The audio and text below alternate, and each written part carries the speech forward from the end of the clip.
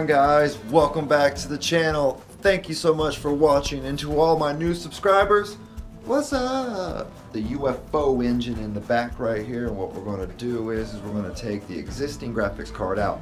Originally I had a GTX 1050 Ti 4 gig card, this one, okay? Then we upgraded to a 1060 3 gig card. That's what's currently in the system. No, I'm sorry. I just took the 1060 out and put the 1050 back in because I'm going to use the 1060 in a build. Well, got my problem solved. So this is what we got. So what we have in front of us is an MSI edition. This is a GTX 1070 Ti 8 gig graphics card, and it has fingers at the top for SLI. It's a 8 and a 6 pin, has a very nice back plate to it,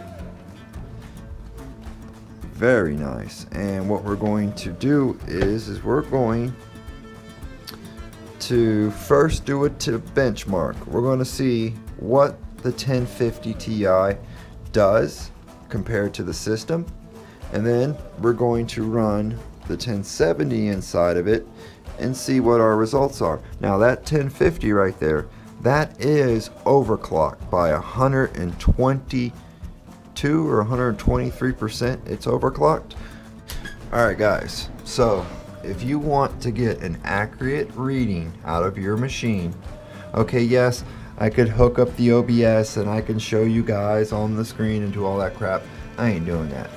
But what you need to do is you need to come down here and you need to turn off any programs. Any programs that may pop up down here, they need to be shut off. You need to eliminate as much processing as possible, because when your computer is just sitting like this, there's over 140 processes being ran right now with it just sitting in idle. So you need to try to shut down as many of those processes as possible, because you want to get the best physical reading for your computer. So what we're going to do, guys, is we're going to pull up the computer here and we're going to type in user benchmark.com. alrighty, and then this is a completely free website that you can use. You can CPU, GPU, SSD, RAM, USB, frames per second. You can compare, you can do a build, you can do a test. Basically, you can build a computer here virtually, and then you can test the build, and then you can compare the build to other things. This is an awesome site. So we're gonna go right here to the free download, okay? And it should open up down here, and you're gonna hit run, alrighty. And then that will pop up. Hit yes, hit run, and then what it's going to do is it's going to initialize. And then if you read here, it'll show you everything that it's checking, everything, all the cores, the power supply, the RAM, the devices, you name it, it will test everything. And then it'll give us our frames per second at the bottom. So let's just kind of let it do its thing real quick, and we'll pick it up. See where we go from there while it boots. Meanwhile, I'm over here trying to get Battlefield going, because I know some of my peoples wants to play Battlefield, and we will wait for that. Meanwhile, the system is going through its RGB phases right now. God, that thing is beautiful. Alright, so let's see what we got. It's still running. You can see the write speeds, 438 megabits per second. There's my other one, 4,466 writes per second. That would be insane. That's probably the M.2 NVMe SSD that we have in there. It's only 120 gig. Okay, it's going through the visual graphics. Alrighty. And then at at the end of this, it's going to give me the result, and it's going to compare my build to other people that have a very similar build.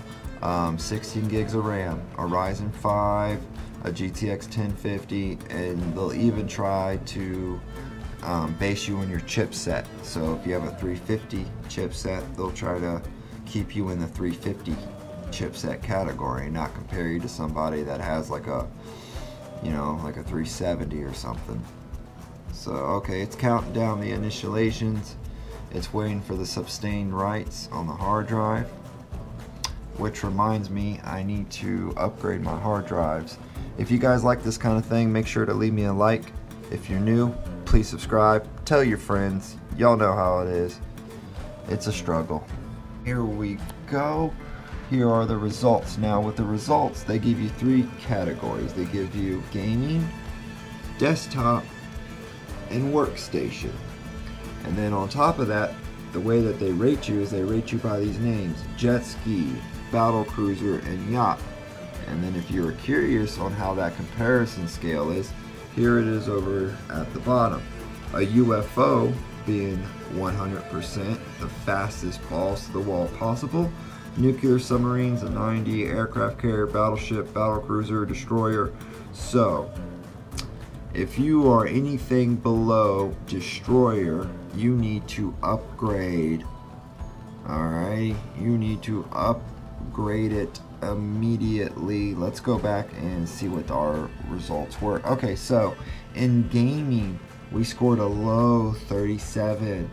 In desktop, we scored a pretty good score of battle cruiser, 66. And then as far as a workstation is concerned, we scored yacht at 54%. Those are horrible scores. Now if you come over here, you see how it's green, green, yellow, green, green. Okay, the green means that all of them checked out and all of them are running as expected.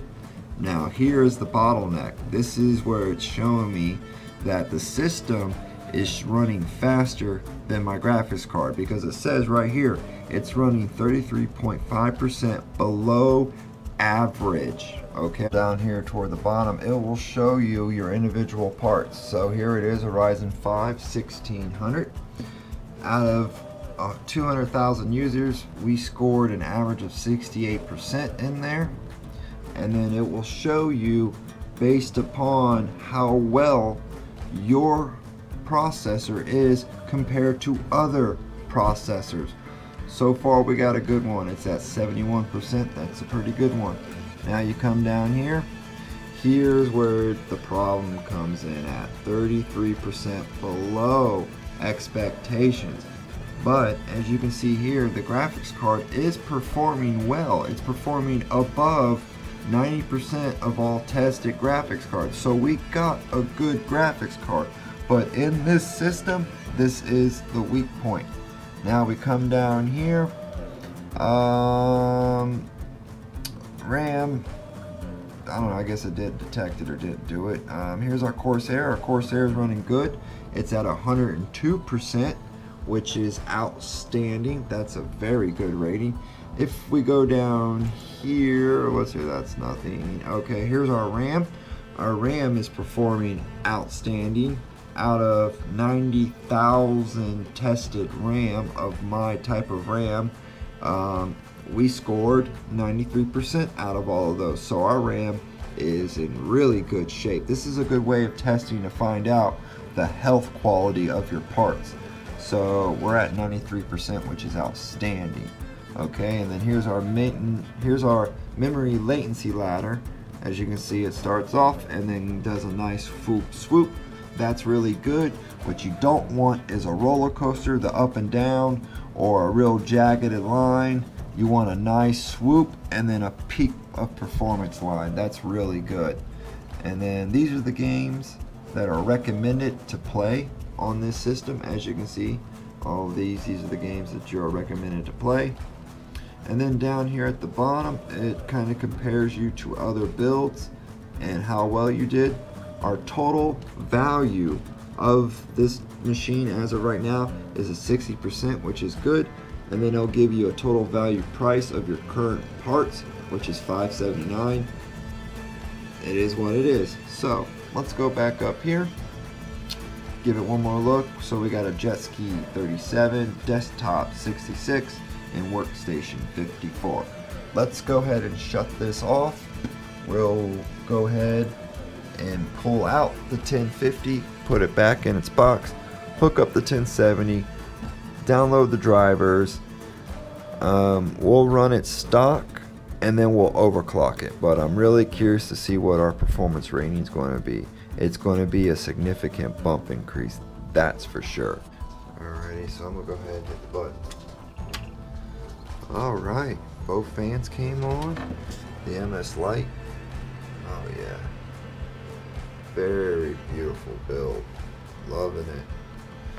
Loving it. Alright, let's put the panel on.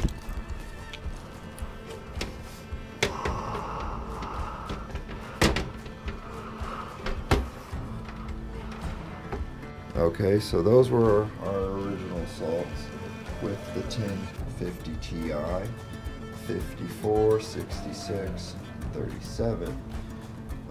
Let's go ahead and run that test again. Right here, free download and run. Okay, so that right there will just take a couple seconds to do, and we'll see what the results are. Wow, and the results are in. Check that out. Look at that. A 73 battleship, a 64 destroyer, and then a 56 gunboat. And then look, all squares are green, so we don't have any bottlenecking or any low points. Let's see how well it handled.